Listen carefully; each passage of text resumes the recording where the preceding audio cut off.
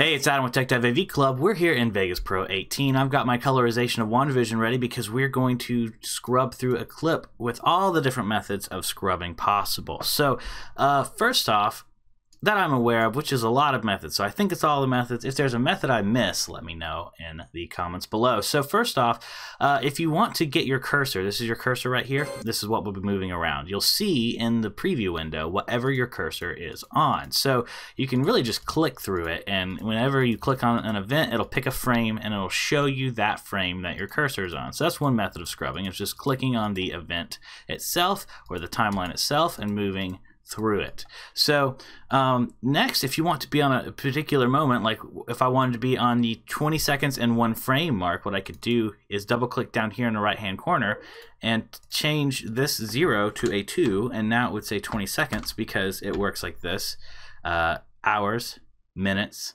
seconds, and frames. So this number depends on the frames of your project. We're 29.970 frames, so pretty much 30 frames a second.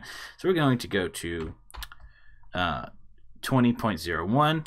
Boom. Now we're at frame 20.01 right in our project. So that could be handy, especially if you're trying to like get something ready for broadcast and they need a certain amount of frames before something starts. You can type that in right there.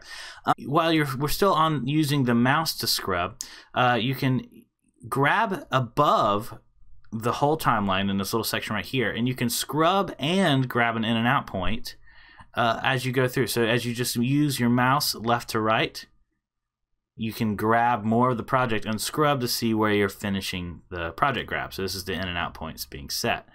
So you're always, whenever you're setting the in and out points, you are scrubbing. So next, you can grab the head of the cursor itself. Now when you do this, it's like grabbing the scrub head of a VCR, I suppose. You're going to hear the sound played back too. And it goes a lot slower. So if you grab below it, not the head, you'll just scrub very quickly through the entire piece, grabbing just the wire, but you won't actually hear the audio. You won't be scrubbing the audio with it. So that's how to do it with a click and a drag. You can also like move the event itself through, and that's handy if you're just trying to figure out where something starts. Maybe you want to cut to this moment here or something like that. You can hit Control Z. But next, we're going to look at the rate. Now you can also scrub with the rate. So with the rate, you can actually move it backwards in time and still hear the audio. And it goes, this is at 0.25 speed, so a quarter speed backwards. And this is great for scrubbing when you're trying to see what its transition looks like or something. You can really dial in. So with this scrub, you can continue to hear the sound up to 4 times playback. So whether you're 4 times forward or you're 4 times backwards, you can still hear the sound. But if you go further than that, you're scrubbing through at a rate, like I'm scrubbing through at 10 times rate right now, 10 times the speed, and very quickly, but you don't hear the sound. So after 4 times the speed or 4 times the speed in reverse, you will no longer hear the sound. But you can get up to 20 times the speed in reverse and 20 times the speed forward with the rate slider. Also, this little button right here is nice. You can actually change the normal rate. Now this won't change the normal rate for the render, but it will change it for what you're watching. So let's say you're in a hurry. I wouldn't advise editing this way. It's easy to miss stuff, and your audio transitions tend to be a little too lax. I use a lot of tutorials I've edited at 4 times speed I regretted later. But if you want to get a rough cut done, it's good for a rough cut. You can bring this up to 4 times speed, but whatever speed you pick, it'll actually just start playing the normal speed of your project every time you hit play at a faster rate.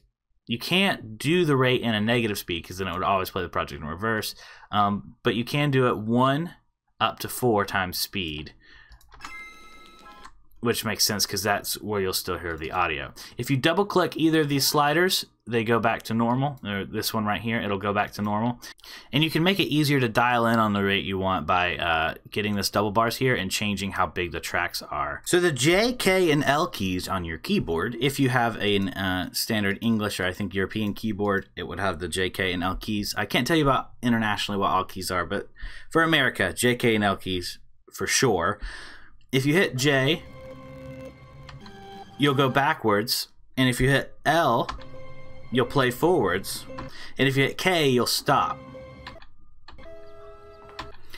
And why this is great is because you can kind of bump up the rate as you do it. So it'll start at a normal rate.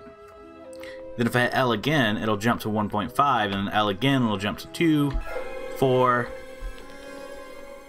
stopping at 4. And then it'll do the same with J in reverse. Stopping at 4. So for the J, K, and L keys, you can actually go to Options and Preferences. And then when you go to Editing, you'll see the JKL shuttle speed. You can change this to slow, medium, fast. So if I apply the slow speed, let's see. You will only be able to go up to 2, both directions. The fast speed,